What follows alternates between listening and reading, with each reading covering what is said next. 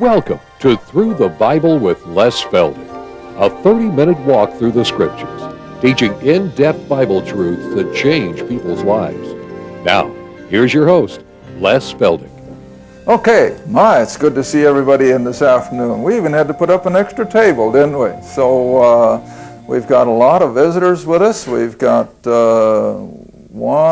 two couples from Florida, and we've got several from the Oklahoma City area, and we're just glad you're here. We just trust you'll enjoy the afternoon.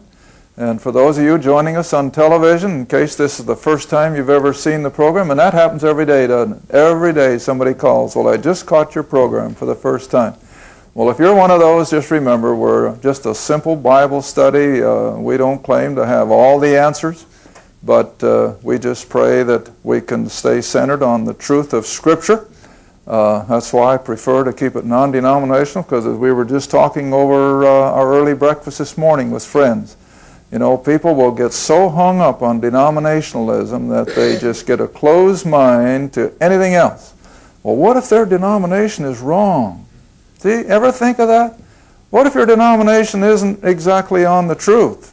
Hey, you're out of luck, because I think God is absolute. I really do. I know we can't judge hearts, but God's Word is absolute, and as we've stressed so often, you're either on it or you're missing it. And so that's all we try to do, is just help people see what the book says, not what I think, not what some denomination thinks, but what does the Word of God really say about it.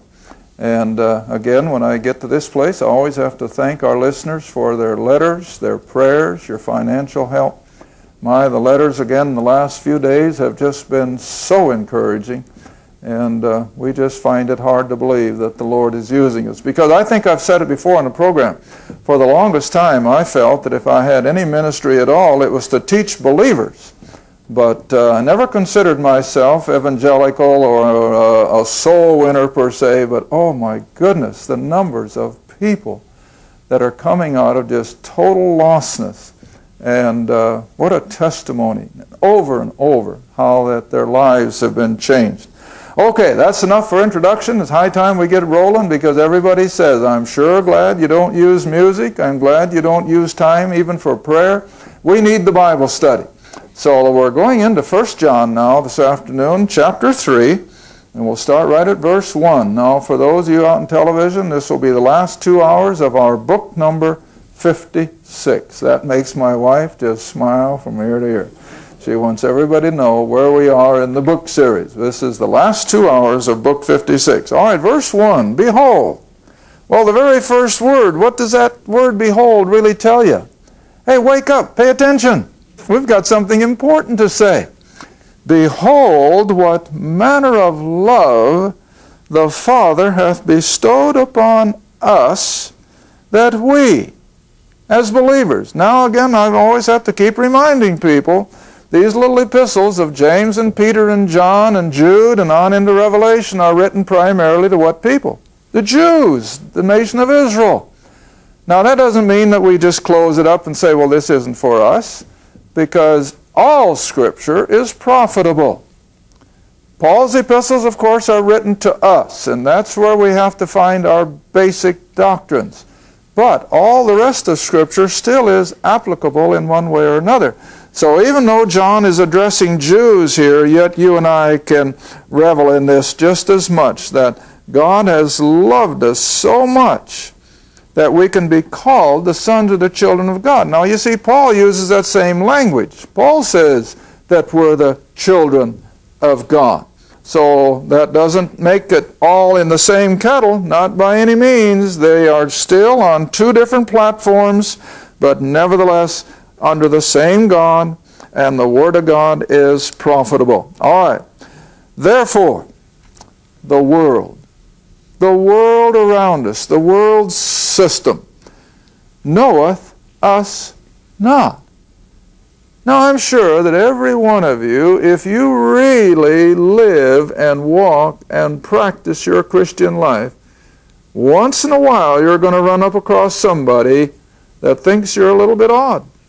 They think you're out of it. There's something wrong with you. Well, don't be disheartened. It's always been that way. From day one. In fact, I'll probably go back to it sometime along in here. But just as soon as Abel was accepted of the Lord, how did Cain immediately begin to feel about him? Well, he hated him. Why? Because he was a righteous man and Cain wasn't. That's basically what it was. Well, it's the same way here. Now, you ought to see the letters we get. How that when people in a Sunday school class realize that these folks have an understanding of Scripture that the quarterly hasn't even come close to, they look down the row at them as though they've lost it, like they're out of their cage. But that's the way it's always been. In the Lord Himself. The Lord Himself was detested by the religious leaders of the nation because it just rankled them, see? All right, so the world doesn't know who we really are. They don't understand us, but hey, they didn't understand the Lord either. And they knew Him not. All right, now verse 2. Beloved, now, right here in this life, not what we hope to be, but we know that we are the sons or the children of God. And it doth not yet appear what we shall be. Now stop a minute. Do you realize that this book tells us very, very little about our eternal state? You just can't find much about what we're going to be doing or what we're going to be active in eternity. Now we know it's going to be glorious. It's going to be beyond human comprehension. That's as far as I can go. And see, even John says the same thing by the inspiration of the Spirit. We don't know yet what it's going to be like. But this much we can know. And this applies just as much to our looking for the rapture of the church as these Jews who are to be looking for the second coming. Now remember, whenever you're dealing with Israel, whenever you're dealing with the Gospels, early Acts, or in these Jewish epistles, whenever it refers to the next coming of Christ, it's the second coming, not the rapture. Because Israel has nothing to do with the rapture of the church, but they have everything to do with the second coming. All right, so John now is talking about the second coming. And then he says that when He shall appear, that is at His second coming, we shall be like Him, for we shall see Him as He is. Now, we've done this often enough before, I know, but again, for new listeners' sake, bear with me. Let's come back to Acts chapter 1, where the Lord has just been with the 11. Judas is gone, Matthias isn't in yet, so that's why I use the number 11. Back in Acts chapter 1, the Lord has been with the 11 now for 40 days, and it's going to be 10 days before the Holy Spirit comes down on Pentecost. So we're on the Mount of Olives at the end of the 40 days. Acts chapter 1, verse 9. Acts chapter 1, we're going to jump in at verse 9. So when He had spoken these things, that is to the 11, up there on the Mount of Olives, no press of the crowds, just Jesus and the 11.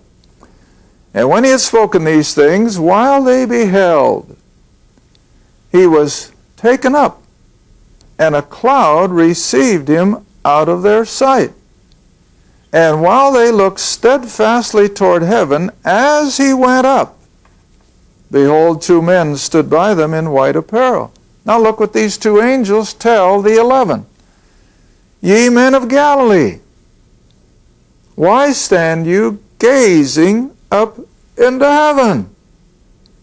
This same Jesus, just exactly as you have known Him now for the last 40 days, after His resurrection, where He could be from one place to the next in a split second, where He could enter into a room without benefit of doors or windows, where He had fish and bread waiting for Him on the shore and He ate with them.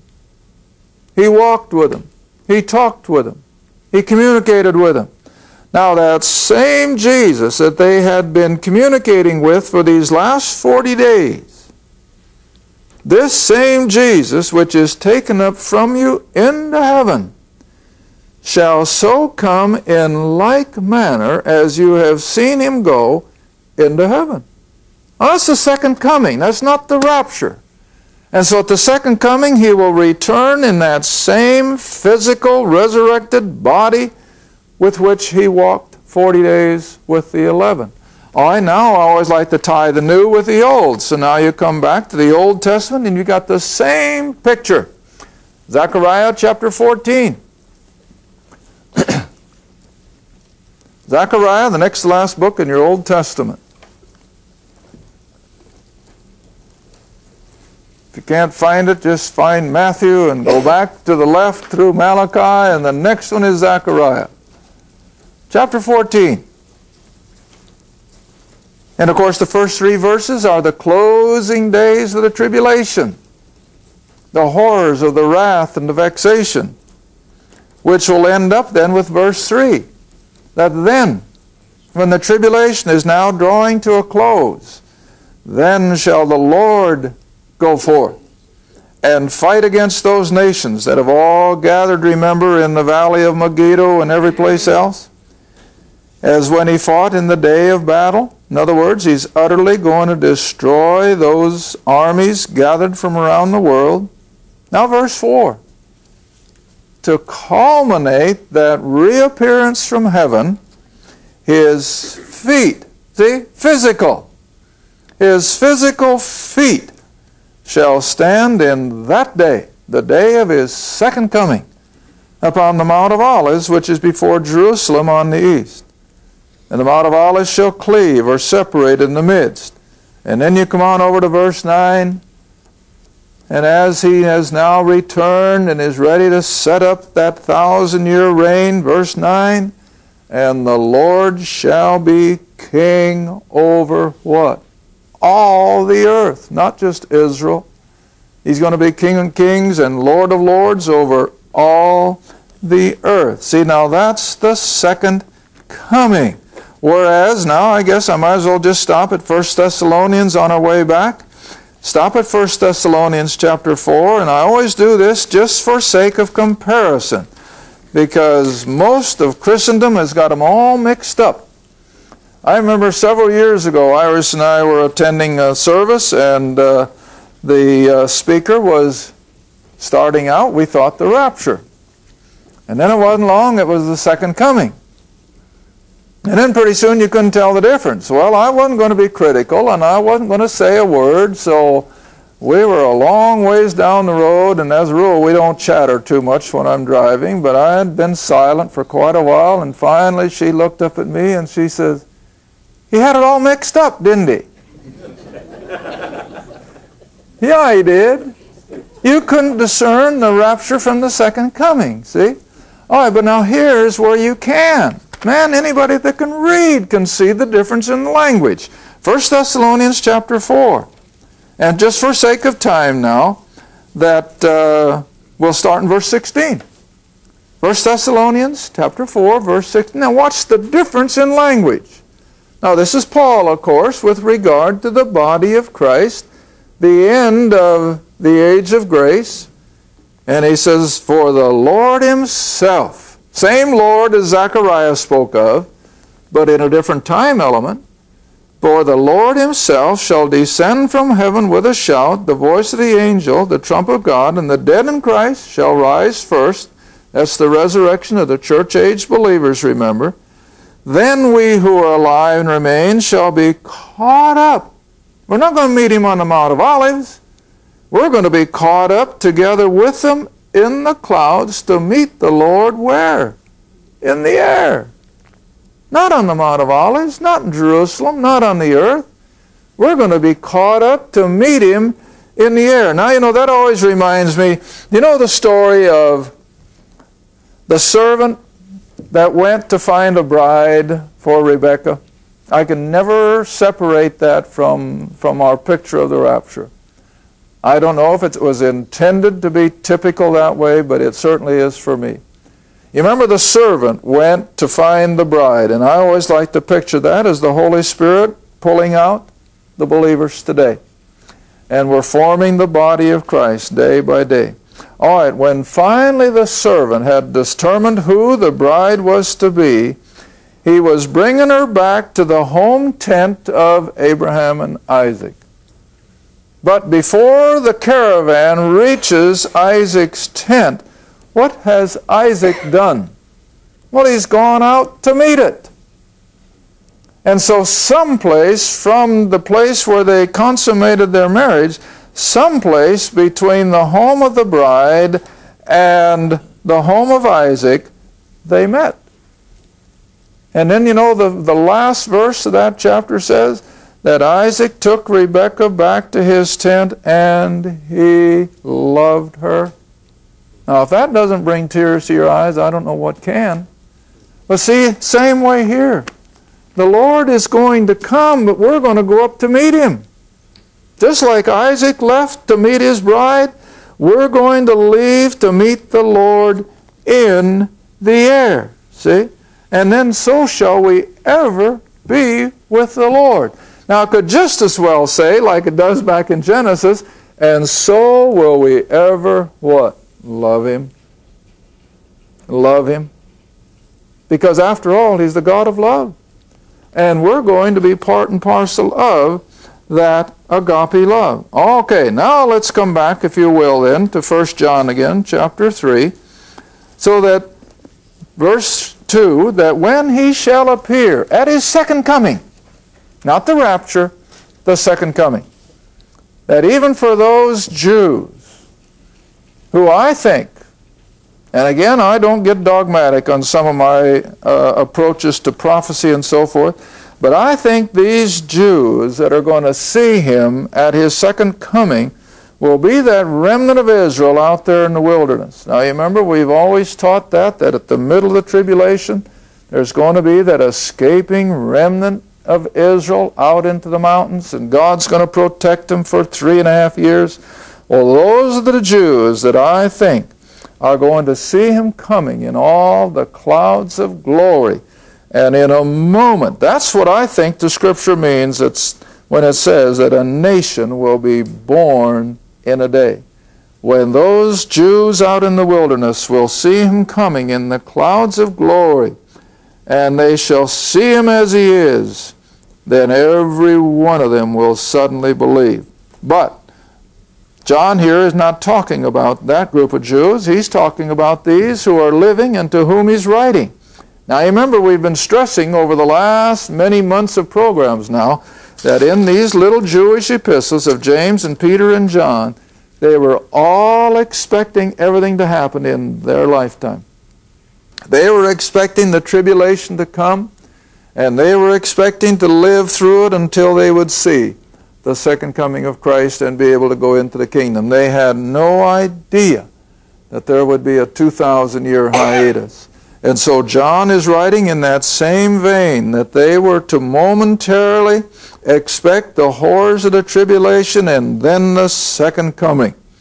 And they would see Him as He is. All right, now then verse 3. Just as appropriate for us today as it was for the Jews to whom John is writing. Every man, now that's a generic term, we're including men and women, boys and girls. So every person that hath this hope, the soon appearing. Now for the Jews, yes, it was going to be after the 7 years of tribulation. But 7 years isn't long for a great event like this to happen. And so they were to be looking for Him, and they were to purify themselves with that hope, even as He is pure. What does it mean? Well, they were to be so expectant for His return that they would have their spiritual house in order. Now, you know, I've given the illustration down through the years. Some of you will say, well, I'm not that good a housekeeper. Some of you are almost the other extreme. But I think most of you ladies, when you know that company is coming, what do? Well, you get your house ready to one extent or another. You're going to have your house in an appropriate order for company. You know, that's why we appreciate people giving us 5 minutes. But it's just human nature that you want things in order when company comes. Well, no, that's how we're to treat the Lord's coming. He may come before we get out of here this afternoon. Is your spiritual house clean? Are you ready for Him? If not, you better be. Well, the Jews here were being told the same thing. His coming is not that far down the road. Get your spiritual house in order. Be ready for Him. And that, as a consequence, it purifies our Christian walk. Now see, a lot of people, now I'm going to come back into the whole concept of the rapture. A lot of people today have got the idea, well, it doesn't really matter what they do because the grace of God will cover it and God will be condescending enough. Will He? That's no guarantee. And so it behooves every believer, every moment of every day to be ready. He may come before we're out of here. And you don't want to be caught in a compromising situation. You don't want to be caught in some place that's dishonoring to the Lord. I'd hate to be. And so it's a constant reminder to us as well as it was for these Jews, and it had a purifying effect on their everyday life. All right, now we come to the sin situation as John is going to deal with it. Now sin has been sin ever since the Garden of Eden, hasn't it? All right, in verse 4, whosoever committeth sin transgresseth the law. Now he's talking about the Mosaic law, of course. For sin is the transgression or the breaking of the law. That's what sin is. Sin is breaking God's law. All right, let's go back and see how Paul approaches the very same thing. Come back to Romans chapter 3, where Paul deals with that aspect of the law.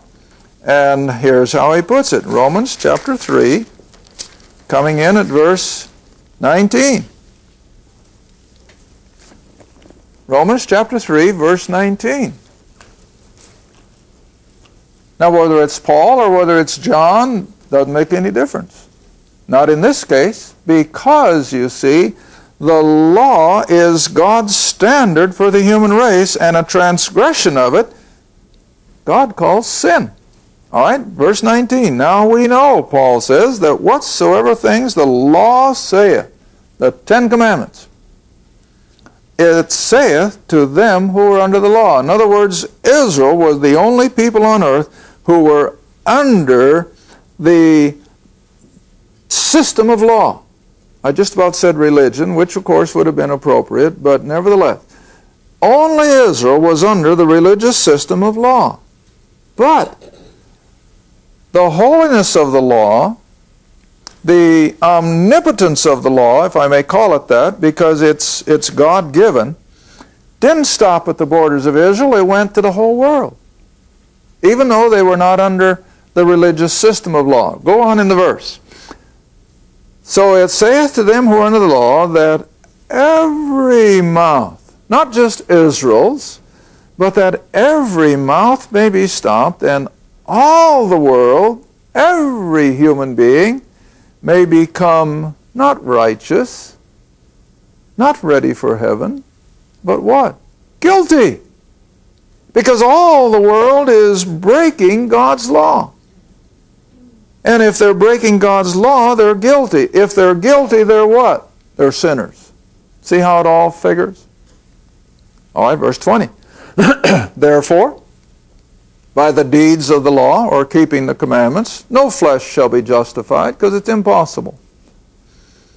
So no flesh shall be justified in His sight, for by the law is the knowledge of, here's the word, what? Sin. Sin. That's all the Ten Commandments can do, is show us our sin. Show us that we're lawbreakers. See, that's why I cannot see that the Ten Commandments have anything to do with the separation of church and state. I just can't reconcile it. The Ten Commandments have actually nothing to do, basically, with church.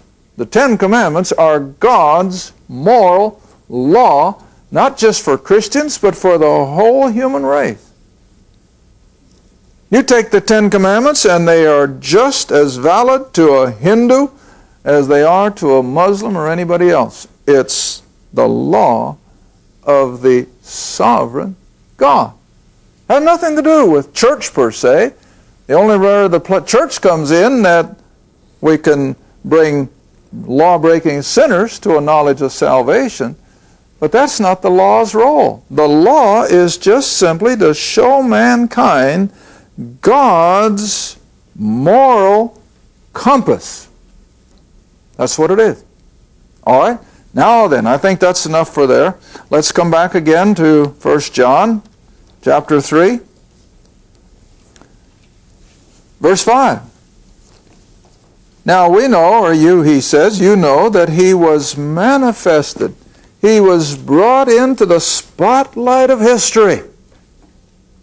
He was manifested to take away our sin. Now let me stop here a minute again. I don't spend a lot of time in the Gospels precisely because that's where most of you spend your time in Sunday school and church, so why should I bother?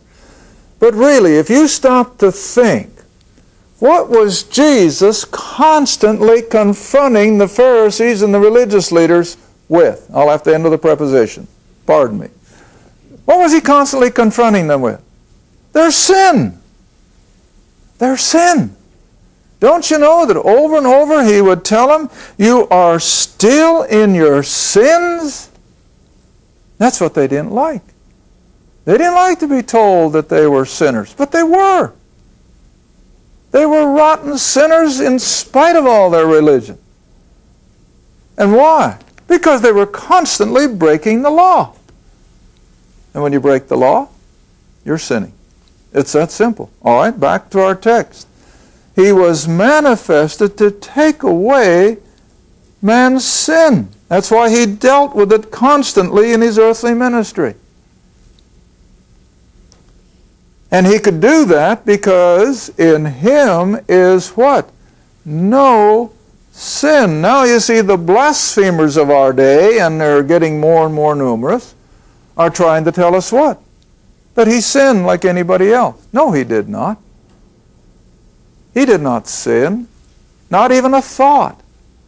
Because, you see, had he committed as much as one single sinful thought, he could not have been that Lamb of God that took away the sins of the world, because the Lamb had to be without blemish. Goodness sakes, we're all through for this half hour. Okay, we'll pick it up in the next half hour. Thank you for watching Through the Bible with Les Feldick. Through the Bible is a partner-supported ministry. If this program has been a help to your study of the Scriptures and you'd like to see others enjoy the teaching, your support would be greatly appreciated. Write to us at Les Feldick Ministries, Route 1, Box 760, Kinta, Oklahoma 74552, or call 1-800-369-7856. Remember, all programs are available in printed form, audio cassette, and videotape. Be sure to tune in next time to Through the Bible with Les Feldick.